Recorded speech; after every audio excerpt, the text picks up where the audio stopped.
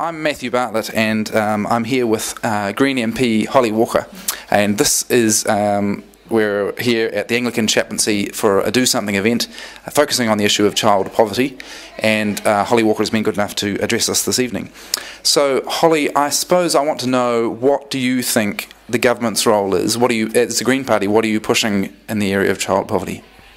I think basically when we're thinking about child poverty and how to do things better for our children, because we're not doing very well at the moment, we have to think about the role of the government in terms of the rights of children. So if we agree, and I think most people do, that children have the right to have the best possible start in life, that they have the right to have their basic needs met, to have enough to eat, to live in a safe, warm home, to have clothing, to be able to participate in school and community life, then the role of the government is to somehow set policies which allow that to happen, which allow children to have their basic needs met. And then it's about looking at what works in different communities and finding out ways to make that available to every child.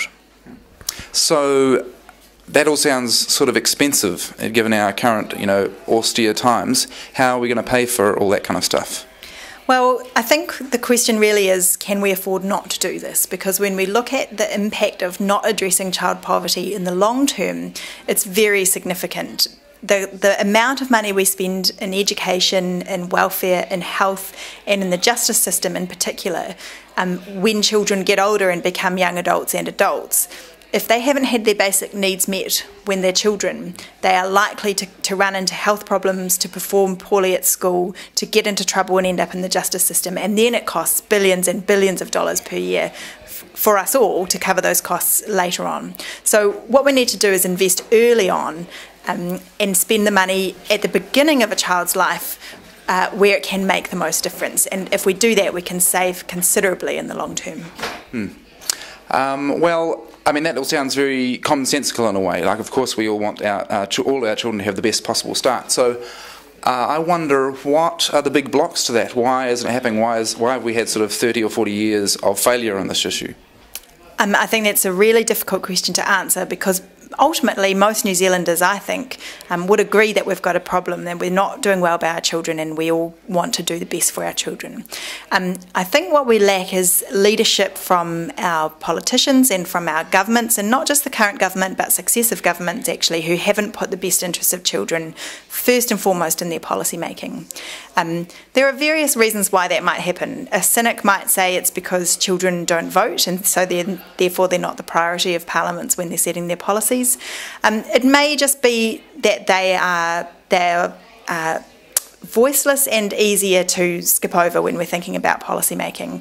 Whatever the reason is, I think there is a growing awareness now that we haven't got it right for our children. And what I think we really need all New Zealanders to do is to challenge politicians of all parties and all colours to put children at the heart of policy.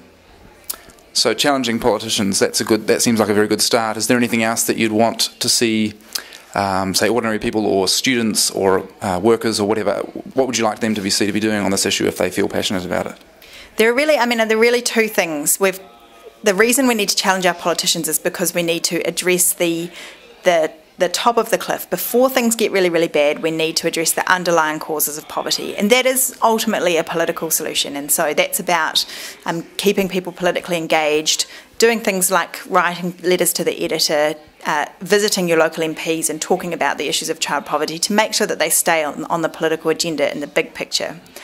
There's also the fact that we've got major issues in terms of housing, in terms of health, in terms of violence and abuse for children who are living right now with the consequences of the fact that we haven't done anything for 30 or 40 years.